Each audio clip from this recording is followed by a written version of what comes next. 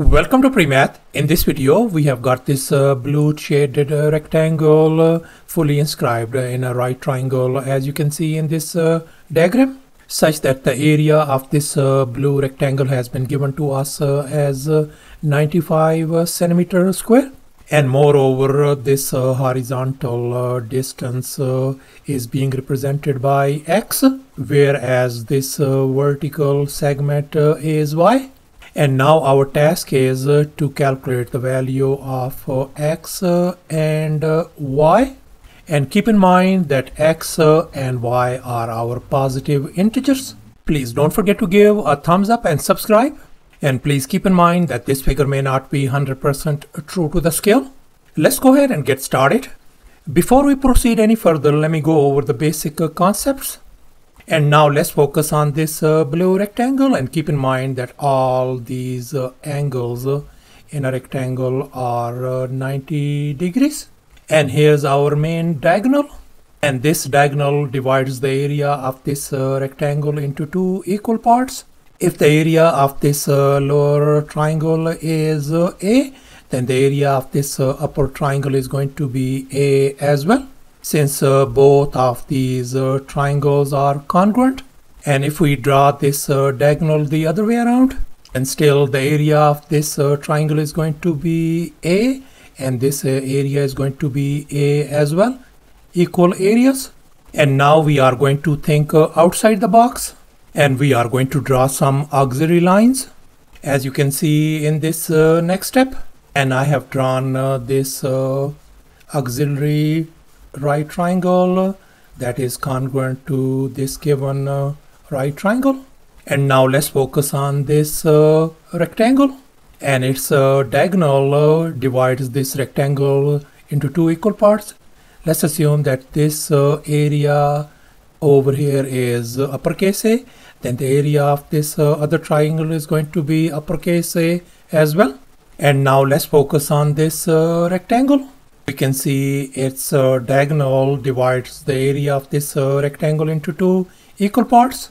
Let's assume that this area is uppercase B, then this other area is going to be uppercase B as well. And now let's focus on this rectangle. And I'm going to label the area of this rectangle as uppercase C. And now let's make an observation. We can see the area of this lower right triangle. This area is going to be equal to the area of this upper right triangle, this one. Both these areas are equal. And now let's make an observation. We can see the area, the combined area of this lower right triangle is going to be A plus B plus 95.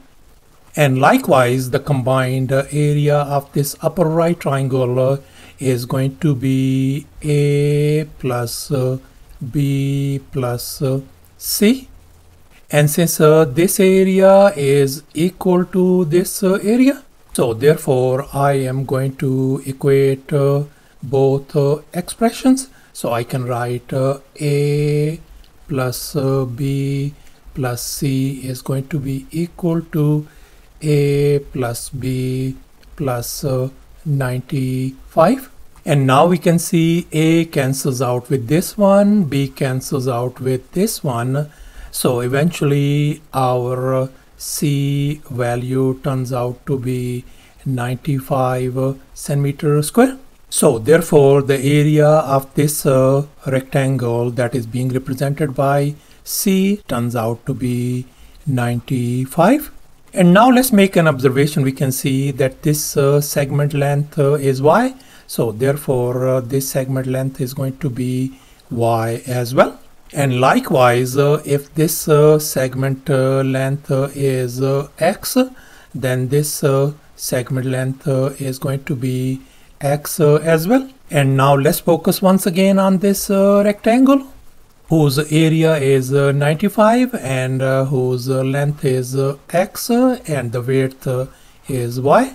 And now let's recall the area of a rectangle formula. Area equals to length times width.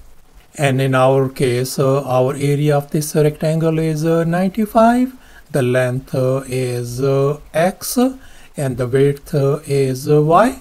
So therefore we can write x times y equals to 95, and I'm going to label this our equation number 1. And please bear in mind that x and y are our positive integers. In other words, they are going to be our positive whole numbers. And now let's focus on 95. It could be broken down to 19 times 5. And we can see 19 is a prime number and 5 is a prime number as well.